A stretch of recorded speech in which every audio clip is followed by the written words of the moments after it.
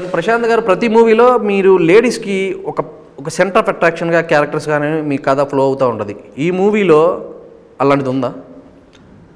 Yeah, I mean డెఫినెట్గా మొన్న ఎవరో అంటుంటే నేను కాన్షియస్గా ఎప్పుడు అలా అనుకోలేదు, కానీ జెన్యూన్గా ఈ కథలో అన్ని క్యారెక్టర్స్ అంటే like starting from the heroine, heroes mother character కానీ అన్ని క్యారెక్టర్స్కి కూడా అంటే ఎవరైతే ఫీమేల్ క్యారెక్టర్స్ ఉన్నారో అన్నీ చాలా స్ట్రాంగ్ క్యారెక్టర్స్ ఉంటాయి.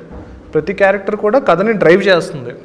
అండ్ నేను ఫైనల్గా సినిమా చూసినప్పుడు కూడా అవన్నీ కూడా అర్జున్ గారు చాలా బాగా డీల్ చేశారు. అంటే నేను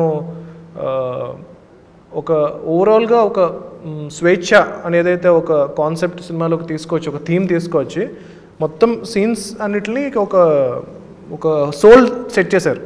అది నాకు చాలా బాగా నచ్చింది. సో ఫీమేల్ క్యారెక్టర్స్ అన్నిటిని కూడా చాలా బాగా డీల్ చేశారు. ఎక్కడ కూడా ఆబ్జెక్టిఫైయింగ్గా చూపించకుండా, commercial film, 100% commercial film, but అందులో కూడా చాలా సెన్సిటివ్గా డీల్ చేశారు. మీరు సినిమా కథ విన్నప్పుడు, కథ విన్న తర్వాత మీరు అంటే ఎలాంటి నమ్మకంతో ఈ సినిమా నిర్మిద్దామని మీరు ఏంటంటే ఈ కథ మీద ఎంత డబ్బులు పెట్టచ్చు, మీరు ఎలా నమ్మి చిన్న సినిమా కాదు, డెఫినెట్గా చిన్న సినిమా కాదు, డే వన్ నుంచి చిన్న సినిమా కాదు, చిన్న సినిమా అయితే డెఫినెట్గా బడ్జెట్ అయ్యే సినిమా అండ్ 100%. సో అనుకున్న దానికన్నా ఎక్కువ బడ్జెట్ పెట్టి ఎంత చేశారు కదా. సో ఏంటి మీ నమ్మకం ఏంటి? ఏం నమ్మలా, వస్తుందా రాదని తెలీదు, దిగాను తీయాలి వెళ్ళాను. అలా చెప్పకూడదు అండి, అలా చెప్పకూడదు. ప్రశాంత్ మీద నమ్మకం ఎగ్జాక్ట్లీ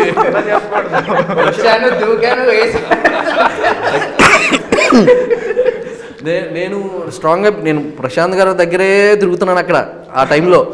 సినిమా తీయాలి ఎందుకంటే అప్పటికి హనుమాన్ రాలేదు. అన్స్టాపబుల్ బాలగారి గురించి చెప్పాలంటే కనుక ఆల్మోస్ట్ మనకు ప్రాజెక్ట్ స్టార్ట్ చేయక 1-2 years ముందు నుంచి కూడా ఆయన మల్టిపుల్ టైమ్స్ నన్ను కలిశారు. ఇలా సినిమా చేయాలండి అంటే ఏంటండి మీకు బాగా ఎక్కువ డబ్బులు ఉన్నాయా అంటే లేదండి, లైఫ్ లాంగ్ కష్టపడిన సంపాదించిందంతా ఉంది, అది పెట్టి సినిమా తీసేస్తానంటా ఉండేవారు. నేను ప్రతిసారి డిస్కరేజ్ చేసి వెనక్కి పంపించేస్తూ ఉండి, ఎందుకండి మీరు వద్దు అన్న టైప్లో చాలాసార్లు డిస్కరేజ్ చేస్తే ఫైనల్గా ఒకరోజు రియలైజేషన్ ఏంటంటే నాకు సినిమా ఇండస్ట్రీలోకి ఎవరిని రావద్దన్నా ఎవరు ఆగరు, ఎనీ టెక్నీషియన్ ఆర్ ఆర్టిస్ట్ ఎవరు ఆగరు. సో మనం కాకపోతే వేరే వాళ్ళు ఎవరో చేస్తారు, ఎక్కడో ఒక్కడైతే కనుక డబ్బులు అయితే పెట్టేస్తారు. సో ఆయన మ్యాటర్స్ నాకు అర్థమైంది. సో ఎక్కడో ఒకటి పెట్టించే బదులు let us try to put a nice project to him, wear నేను ఆయనకి చెప్పింది ఏంటంటే మీకు ఓల్డ్ డబ్బులు వచ్చేస్తాయండి అని ఎప్పుడు చెప్పలేదు. హనుమాన్ ప్రొడ్యూసర్కి ఎలాగైతే చెప్పినా ఈయనకు కూడా మీ పెట్టిన డబ్బులు వెనక్కి వచ్చేలాగా, మీకు డబ్బులు పోకుండా మీ జీవితాంతం కష్టపడిన సంపాదించింది ఏదైతే ఉందో అది పోకుండా అయితే కనుక వీ విల్ మేక్ ష్యూర్. అల్టిమేట్గా ఈ సుదీర్ఘ ప్రయాణం సాధించేది ఏంటంటే మనందరం కలిసి సంతోషమే. ఆ సంతోషం కోసమే ఇంత ప్రయాణం. యాక్చువల్లీ గెలుపులో ఉండేది ఏమి ఉండదు, గెలుపు అంటేనే సంతోషం. అందరం సరదాగా ఆనందంగా మాట్లాడడం.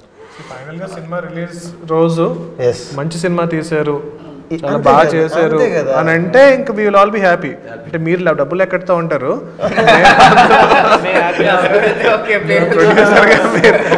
బట్ ఆ రోజు ఆ సినిమా హిట్ అంటే మీరు అంటే బాలగారి అంటే మీకు కూడా చాలా బ్యాక్ స్టోరీ ఉంది. అంటే ఈయన మీరు చెప్తున్నారు కదా ప్రతిసారి చాలా బ్యాక్ అని. సో ఆయన బ్యాక్ స్టోరీ చెప్పండి అసలు. సరే మీరు అందుకుంటారేమో చూసా. ఆయన మరి ఒకప్పుడు అసిస్టెంట్ డైరెక్టర్ అవుదాం అని చెప్పి చాలా ఇంట్రెస్ట్. చెప్పండి మీ గురించి చెప్పండి. మనం అందరం పెద్దోళ్ళు ఎంత హిట్లు కొట్టిన తర్వాత లాస్ట్లో సక్సెస్ అయిన తర్వాత ఆటోబయోగ్రఫీ రాస్తాను సార్. అప్పుడు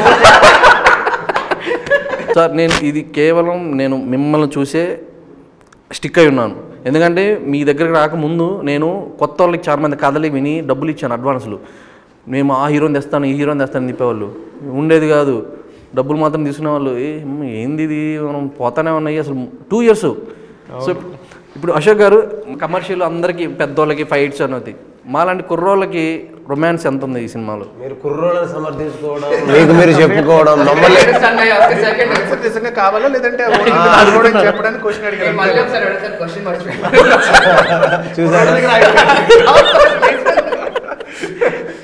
అంటే మాలాంటి అంటే అందరికీ మాలాంటి వాళ్ళు కాదు. ఎందుకంటే రీసెంట్గా వచ్చిన కమిటీ కుర్రోళ్ళు కూడా ఒక తాత బారే బిట్లు పెడతావా అని. సో అట్లనే ఆ కైండ్ ఆఫ్ రొమాన్స్ కాకుండా చిన్న చిన్న రొమాంటిక్ మూమెంట్స్ ఉన్నాయా దీంట్లో, లేకపోతే స్ట్రిక్ట్లీ దూరమే?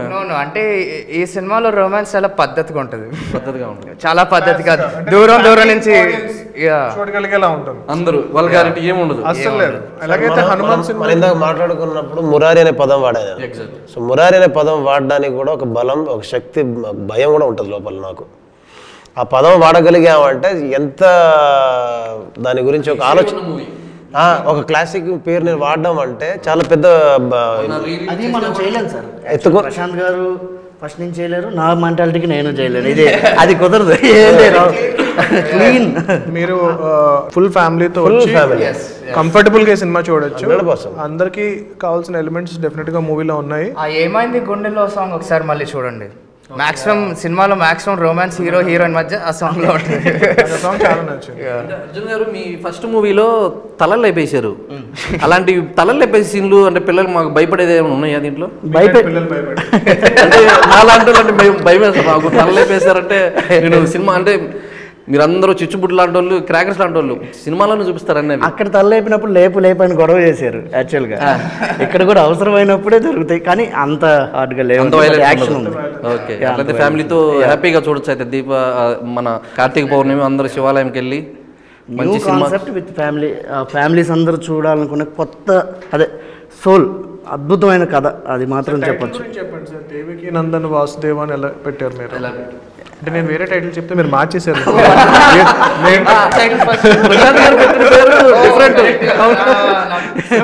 మీరు ఎందుకు మార్చారు నాకు ఇప్పుడు? అది ఆ టైటిల్ ఎలా ఉంటుంది అంటే తసారావుల బొట్టు కైండ్ ఆఫ్ ఫ్లేవర్ లో వచ్చే.